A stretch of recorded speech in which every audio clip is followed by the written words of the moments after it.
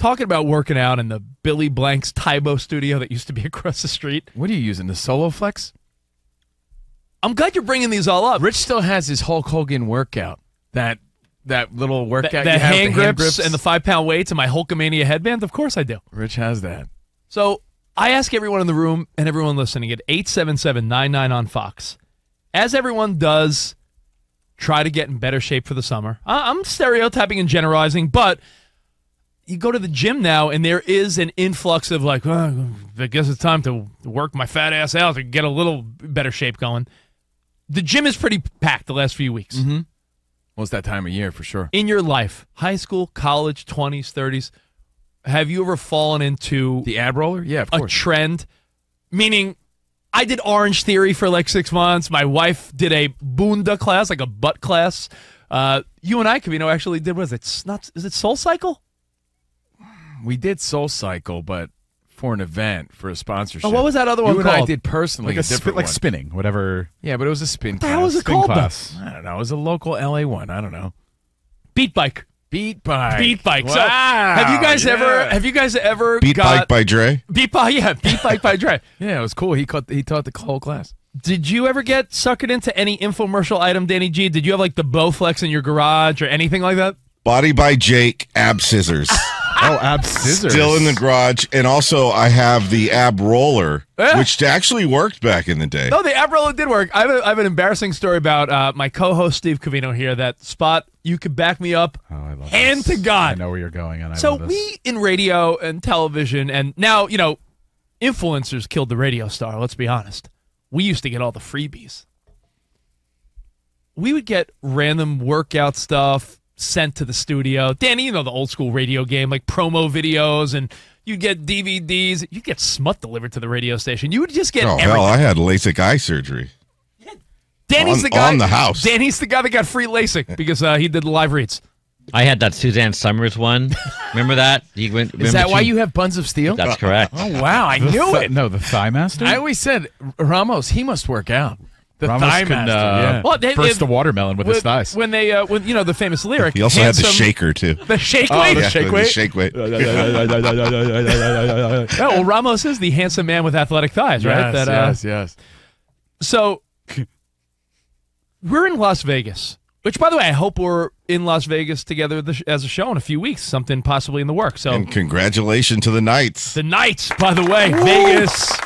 Las Vegas. Still celebrating. Talented Congratulations man on your first Stanley Cup victory. I know there was a reverse protest, but, Vegas is geared up for the A's. I'm telling you, between the hype of the Golden Knights, the Raiders finding a new home, Vegas is a sports city now, man. But I digress. We're in Vegas just hanging. A work event or something back in the day. We're walking through the casino. And he's laughing because he knows what I'm about to say. We're walking through the casino, and I see Covino grab his abdomen. Like, ugh. I'm like, yo, you got a stomach ache, man? Is the morning coffee hitting you? We'll find the restroom. Do you have a stomach ache? I'm like, what is going on?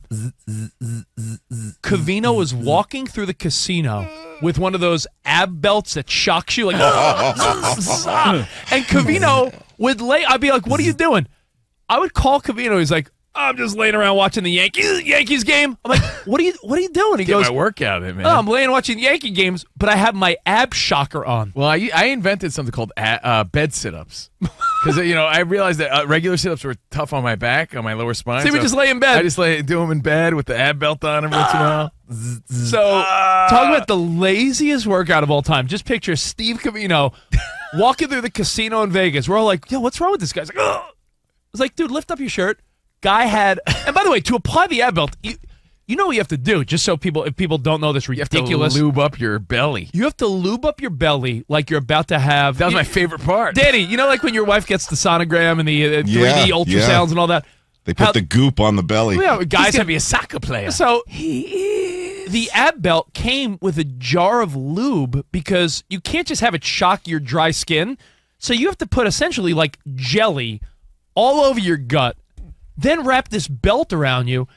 So to think that Covino did that and said, yeah, that's the right idea. I'm going to do this and walk around the casino. You know what, Rich? All of these little apparati, it's all generational, right? Like, we grew up in the time of the Gazelle and Chuck Norris and everything else.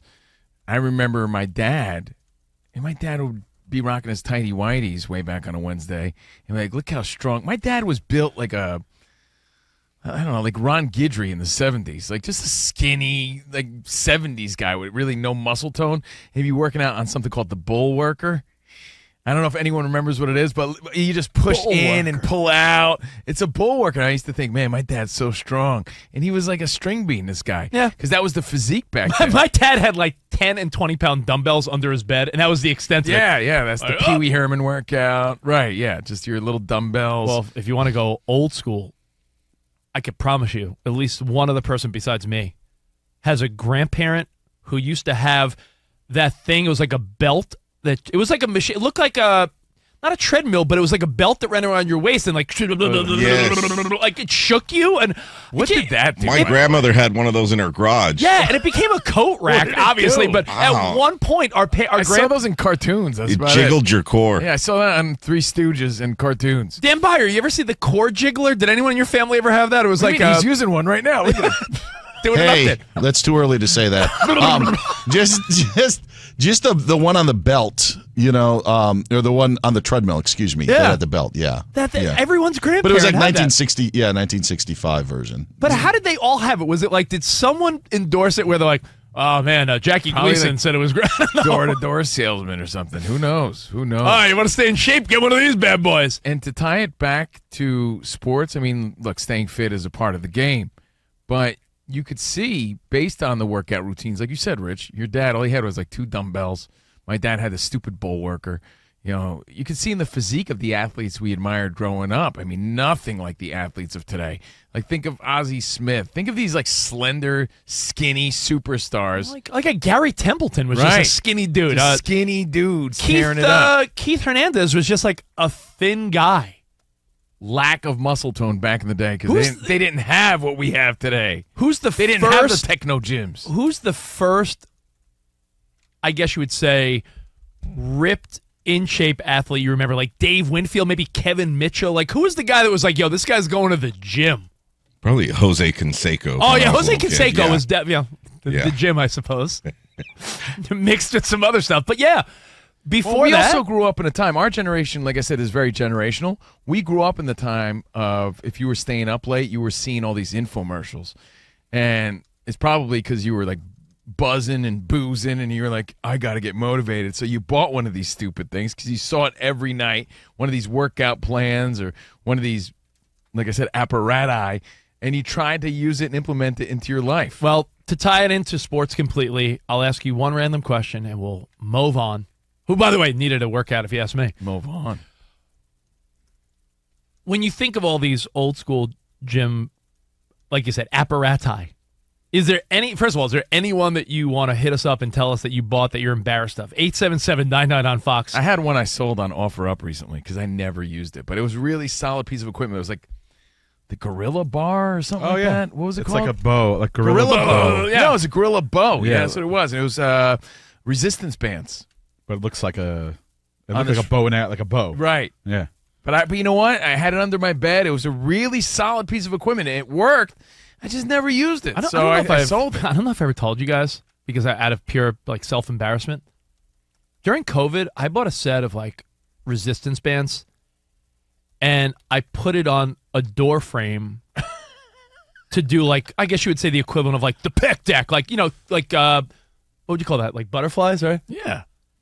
It snapped off the door frame and hit me in the back of the head, and I thought I had a concussion. I fell to the floor. And I was like, oh! My wife's like, are you okay, sweetheart? I'm like, I don't know. I'm seeing blurry. Bernie, the Heat's mascot. Yo, dude, I almost knocked myself out with resistance bands. And how could you forget? After that, you fell into the same trap as everybody else. Not that it doesn't work, because people who love it swear by it, but you did buy the Peloton, which turned into a laundry rack for you. Yeah.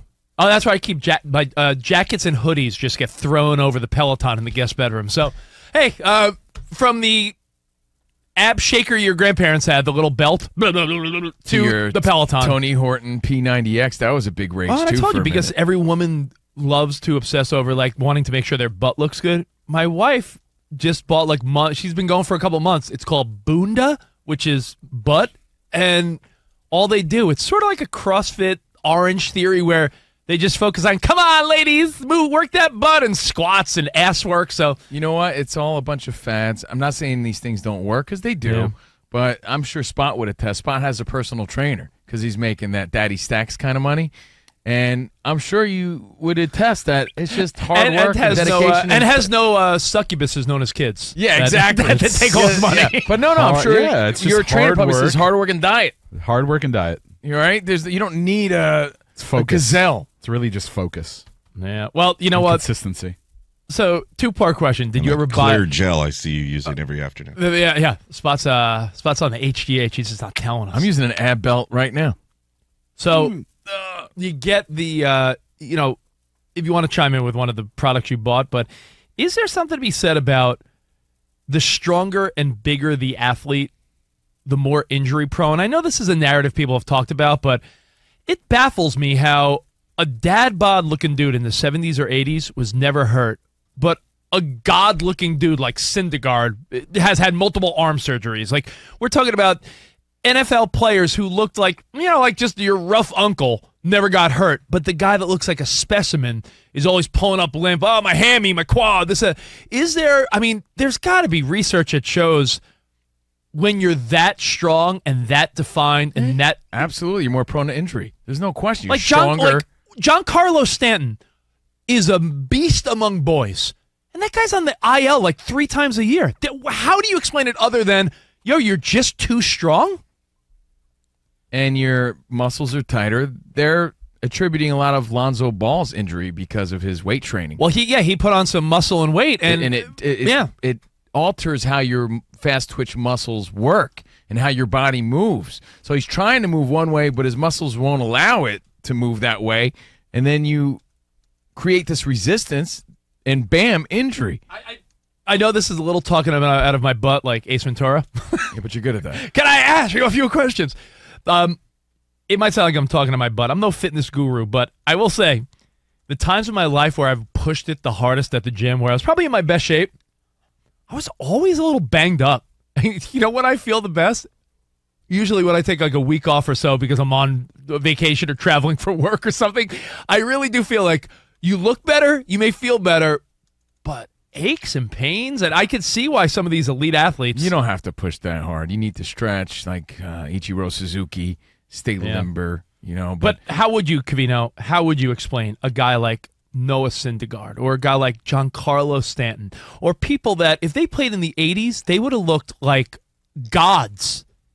Ramos, I'm just saying, Hank Aaron, obviously, I'm going to go out on a limb and say I don't think Hank Aaron was doing any, muscle bicep. Yeah, Hank Aaron was not doing chest 3 days a week. No. He wasn't, he wasn't lifting. 755 home runs, and he was, just a normal average, like he was saying. He wasn't played a long time, too. Played a long time, I don't think he was ever injured, and guy, it was all in his wrist, man. It was all just the quick bat, and it had nothing to do with him being buff. I'm not saying that Aaron Judge, he's just a tall guy specimen. That's just the way he is. But you're right, all of this, because in the softball team that I'm coaching, they're starting to do kind of workouts now, like going to the weight room. And of course. I don't know. Sometimes you think, do they need all that stuff? No. I don't know. Well, it depends what sport we're talking about, especially like football, baseball. I guess you do, right? Football, you need to put on some weight depending on what positions you're playing, right?